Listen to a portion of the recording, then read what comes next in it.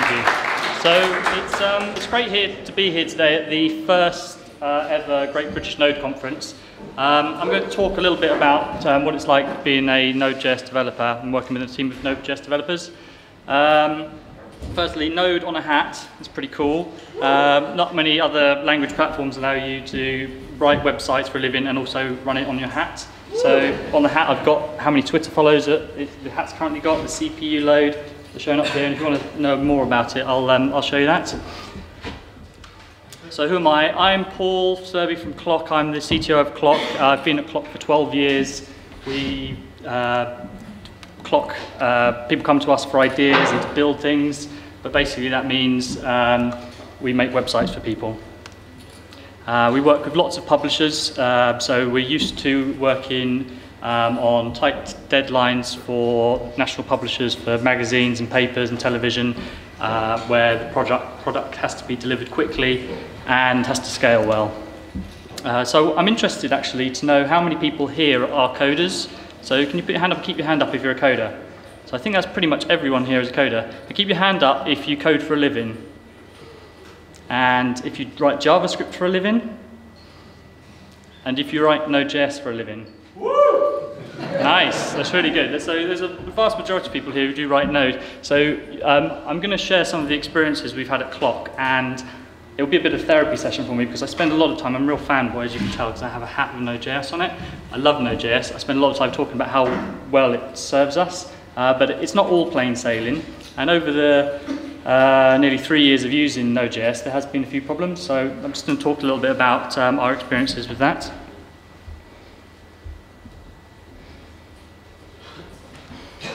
So why Node? We've been running for 16 years and we were getting on just about fine delivering projects. 10 years of doing PHP. PHP was a great platform for doing the sort of things we do. But we'd been waiting for 3 years, and maybe many of you come from a PHP background, and it was getting a bit frustrating in the community. We waited three years, I think, for 5.3 to come out as version 6, and it just wasn't happening, and the community was stagnating a little bit. Also, at the same time, version 2 of the framework, so Symfony and Zend, CodeIgniter, all had new frameworks coming out. So on the older frameworks, you had to really probably start thinking about changing the way you develop. So it coincided. So while we were looking at PHP frameworks, we also had a little look at what Node could offer us. And blocking I/O was our constant bottleneck. That was the main thing that we always used to struggle with at scale. It was always that an Apache process would be waiting to read from a database, a TCP connection from disk, from some sort of I/O, and that would mean we'd have to put a lot more infrastructure than we really felt was necessary. So the non-blocking event loop seemed like an attractive idea. And just being bored of PHP, we'd sort of done PHP for a long time. We knew the tools, we had the processes in place, and it worked well. But myself and the development team, wanted to try something else. So we took it a bit of a gamble, really, with Node.js. It has to be said. Early on, we decided to have a look at it, started to develop a couple of little applications and some modules, and replace our previous CMS that we had in PHP, and start writing projects for clients. So we needed a client who was willing to firstly let us experiment on them, really, and was suited to this type of development. And fortunately, we did a few small projects, but the first big project of national sort of scale was a project for the Sun, and it was a loyalty platform that led up to Christmas and basically allowed you to get a turkey for Christmas. I think that was the main reason that people went on there. And this was a great testbed for doing Node.js developing in Node.js. So it wasn't massive, it was a good sized project to start with. It ran for 3 months, had 150,000 registrations, and it peaked at around about 250 entries per second. And it performed really well, far less infrastructure than we would have put with our PHP stack. And from a business point of view, it came in as a very profitable project. Our average at Clock is around about 30 to 40%. That's what we sort of look for to determine whether a project's been successful. And it definitely did that. It was actually slightly better than we expected. That doesn't necessarily mean that Node was completely, projects do vary up and down, so it wasn't just down to Node, but what is good about this stat is that it wasn't zero, and that was what we worried about. We had to convince the business that we were going to develop in Node, and it could have been a big fat zero, and we would have looked pretty bad, and we'd still be doing PHP now. So it passed the first test. So during this project, it went pretty well, but there was some pain. You may have experienced this. If you ever find yourself going, why is my pulling down master if you work in a team, or merging master, and then you run your tests and they don't run, or they don't work, and you can't work out what it is. The common thing, I don't know if anyone has ever done this, do you ever go rm-rf node modules npm install? Do you know that? Yeah, that happens, doesn't it? You just can't work out, nothing's really changed. You think, I'll just ditch all my npm modules and start again. So version mismatching in npm, that was probably the only main pain point we experienced during this project. And the solution that we sort of was widely adopted there was to chuck all of your npm packages into Git. And Michael Rogers has an article which kind of defines the tone at the time of the method that you should use. And then all you had to do was npm rebuild once you checked out your project, and you'd have the npm modules in the exact state that the rest of your colleagues have. Because not only can it just be disruptive to your developer workflow, worse than that, it can mean that you go to deploy. Fortunately, we could deploy to staging before we go to live, but you can deploy to staging, and the version that you had in your development machine may have just changed, and a few minutes later, the next version of a module, of a sub-module, will come out, and that will completely break the build. Subsequently, checking into Git does work, and there are some use cases where you still may want to do that, but the more preferred what we do now, because it makes your Git history very noisy. If you're checking in all your modules constantly, every time you do an update, you get a lot of commits that you're not really interested in. So npm shrink wrap, and if you're not already doing this, I would really implore you to add this to your developer workflow. It saves a lot of headaches from teams going, why my unit test is not working, and rm-rf node modules. You just install, and then if you do install save, and then install save and shrink wrap, and then commit that whole thing in, it means that everybody on your team will be getting the right versions, and then you can then decide, and it's determinable when you upgrade your packages, and when you upgrade your packages you can just recommit your shrink wrap. So this approach works well, and we no longer keep all of our dependencies in Git. One thing to mention on this is this semantic versioning. I wasn't really, there's a number of versioning systems. We switched to all of our versions to be as in line with semantic versioning, and we still get it wrong occasionally, and so do many module authors. You learn which module authors you can trust and start to be a bit fuzzy with their versioning, but it should be major, minor, patch, and that major, you increment major if you make any incompatible API changes. Minor, if you add a backwards compatible feature, and the patch if you're fixing bugs. So npm works a lot better if your module authors are using semantic versioning correctly, and many of them do. Even though I know about this, I still occasionally accidentally increase a minor version when I should only be should be increasing a major version.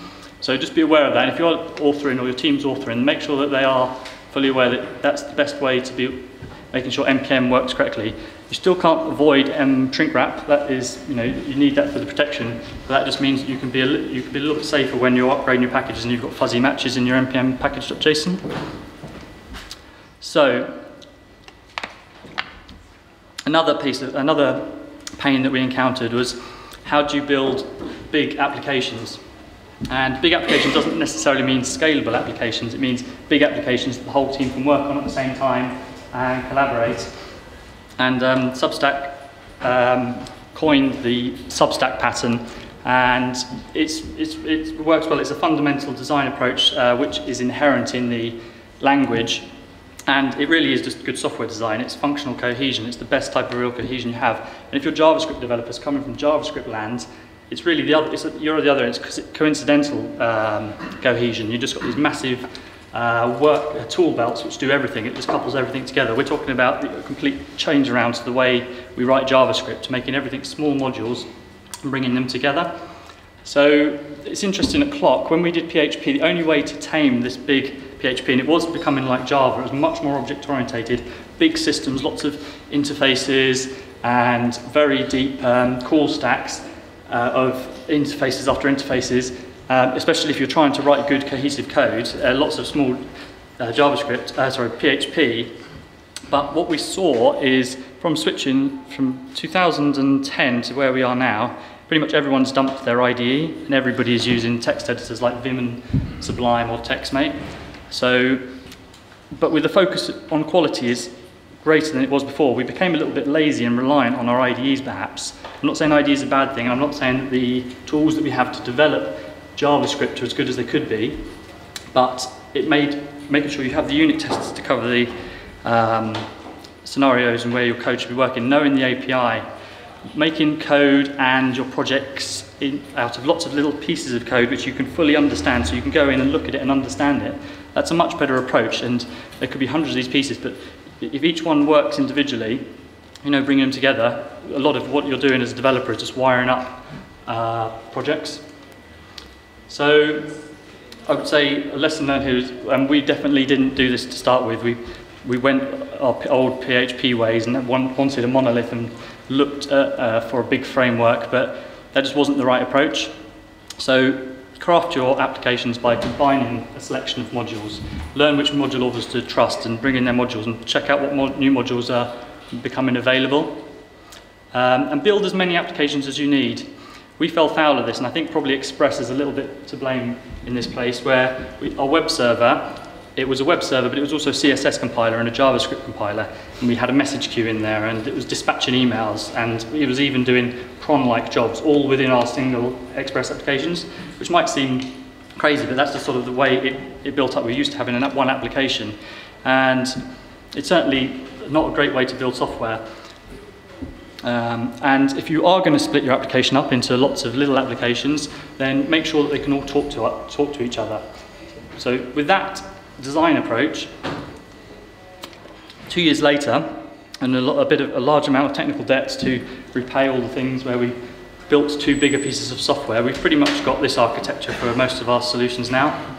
And starting at the bottom, third-party modules, so modules that we need to do things, project modules, so these may be maybe a Salesforce integration which is custom to a particular client but is not actually a direct business requirement for the customer, and then all of our domain services and our domain models sit within NPM packages. And then on top of that we run a number of applications, so these applications all pull in, or mostly pull in, the packages on the bottom layer. So we have a REST API and we have a CSS admin which talks to the REST API, the website which talks to the REST API and potentially to the modules directly. Workers which do things like send emails, because it doesn't make sense to have email sending or anything other than, you've got lots of people coming to your website.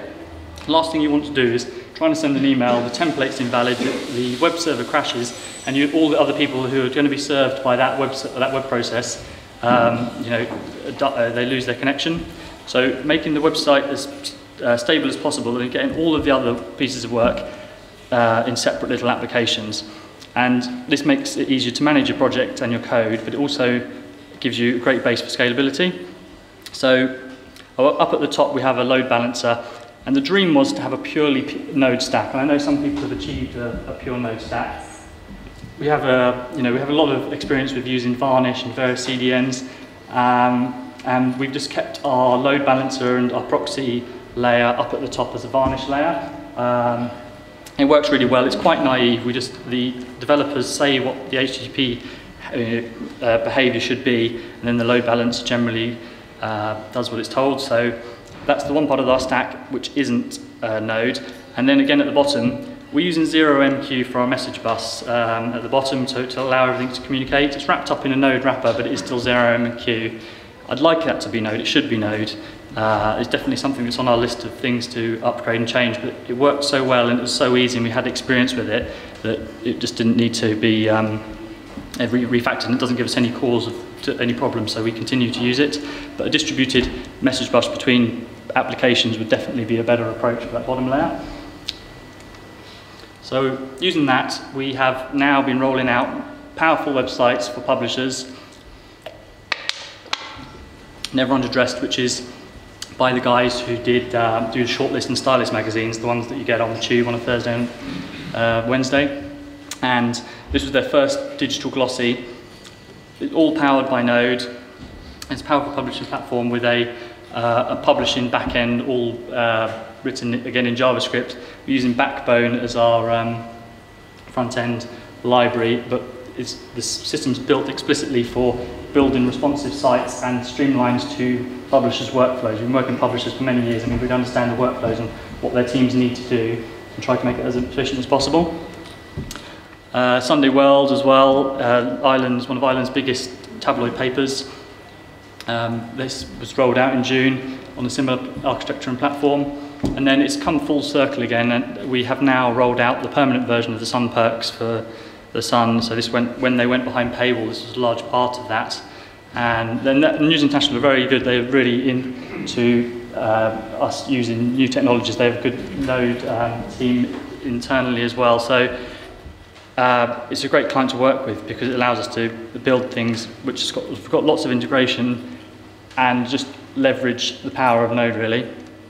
So coming round a year or 2 years later, so the second Sun Perch project, how does it compare to the first? We're still profitable. What we did, I think, with the previous project is we got a lot done, but there was a lot of technical debt to repay. This technical debt, we've put our processes in place. We do a little bit more work up front. We account for things that may cause us problems down the line, and we do things a little bit more process-driven. And we found our feet a little bit, I think, more with Node. So not as profitable, but still, generally our projects are coming out at that kind of level of profit. So Node.js is still serving us well. But with this comes some new pain points, and perhaps the biggest one really, or the one that we had to do something about, is that NPM isn't always available. It can be slow, but it's a free service. It works extremely well. It's generally very reliable. But when you become very dependent on it for your builds and your deployments, that can be a problem. You don't have an SLA, so you have no one to. If you're offering SLAs to your clients, it's difficult when you're reliant on a service which you don't have any SLA with. So, like I said, our deployment's dependent on NPM, and another problem we had is some of our code needs to be private. So we could have tackled that by putting our projects into Git, and then you can use NPM to reference Git projects. That works well, but that causes problems with NPM update. The versioning doesn't work. So you go back to your rm-rf node modules. So a solution needed to be found, and I think really it's essential for any team developing Node for enterprise organizations, and that is to set up a private NPM repo. We've got a blog post on our site which talks about how you can set up your own NPM repo, and also I think Nodejitsu and a few others are providing supported NPM repos which you can go and use. So, let's see.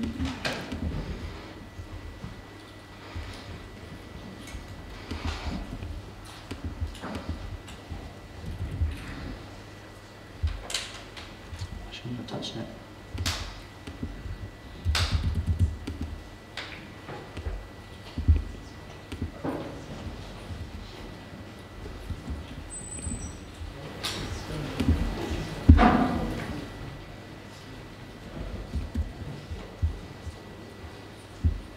Okay, so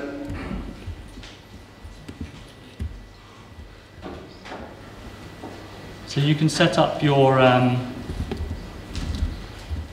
so if you have a private NPM repo, you can set it up to be your global NPM repo like this, or you can call it on a per NPM command, just put hyphen registry. Bigger.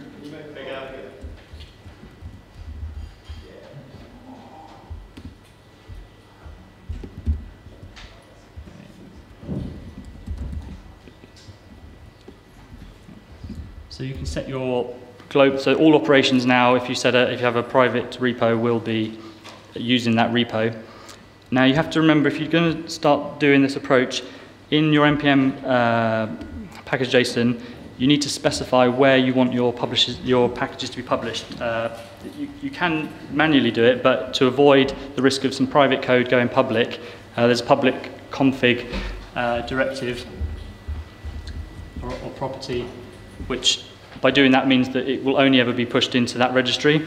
And this is for your private, and likewise for anything that you want public. If you've always got your private npm repo set up as your default, it's probably not a bad idea to start putting in your public npm packages that they should go into the public repository, because although they will get duplicated and replicated onto your private repo, you will still want to push them upstream to the main npm registry so that everybody else can get them.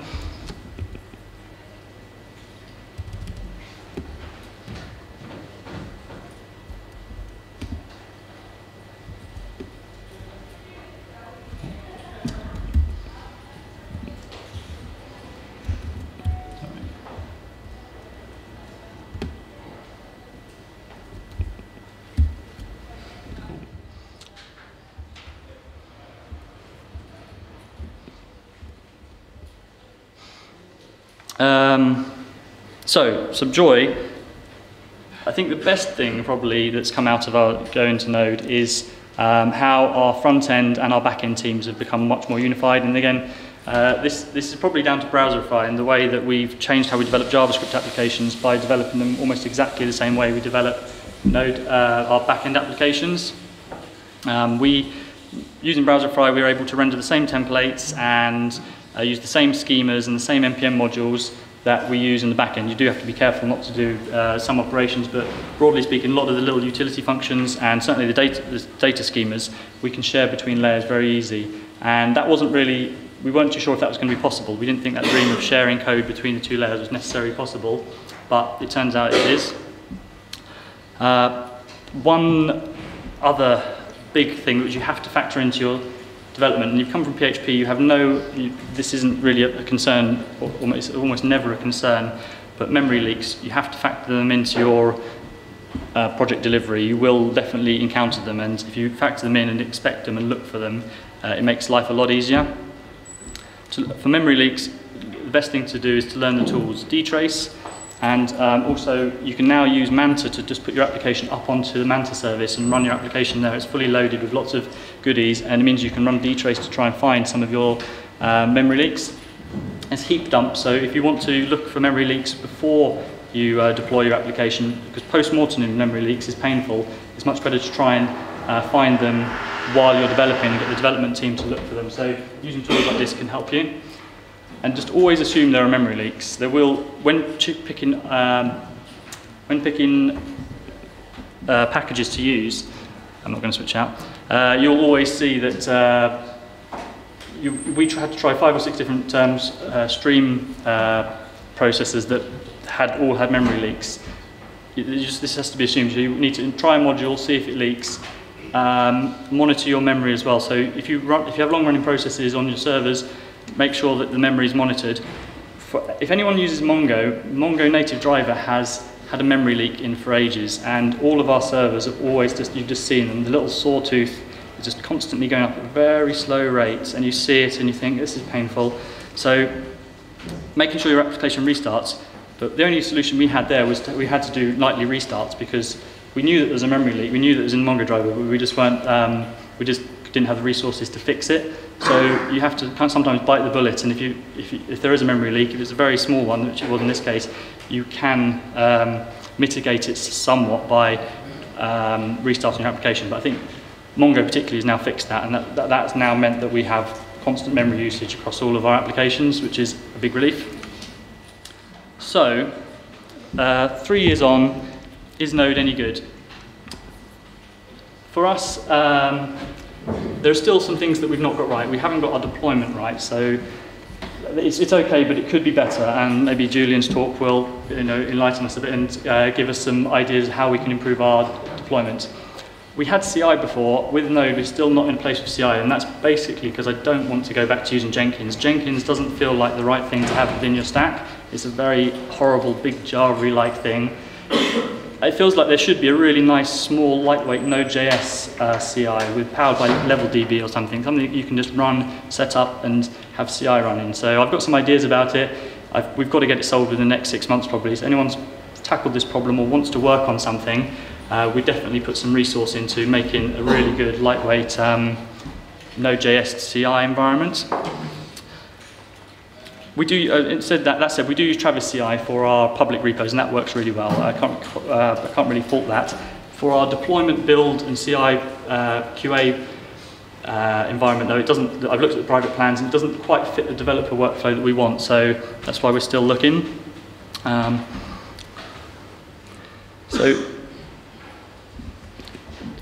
Node definitely has united our back-end and front-end. That's probably the biggest thing. We've got much less fraction in our team. We used to have front-end developers, back-end developers. We just now have developers. And for our use case, which is to build websites which integrate with web services and other websites, Node.js is perfect. We couldn't have asked for a better language. And it's certainly the most exciting technology that I've ever worked in, and I know that my team feel this way as well. When we come to work, we really enjoy working with Node.js, and it's been great watching the language grow up. So many of you have been using Node for a while. It's really had its guts laid bare, and we've all been able to watch how it's grown, the decisions and the conflicts and the way things have changed. That's been an exciting experience, something I've never experienced before. So our business in the last 3 years has been tremendously successful. That's not necessarily down to Node.js, but I think Node.js plays a really big part in that. So is Node any good? Yep, I think so. I think it rocks.